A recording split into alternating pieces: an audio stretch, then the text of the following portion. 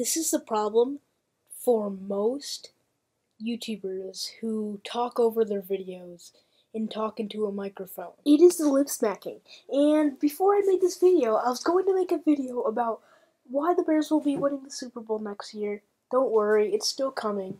But yeah, I felt like this video was more important because my lips kept smacking. Then I ate an apple, and boom, it just worked automatically.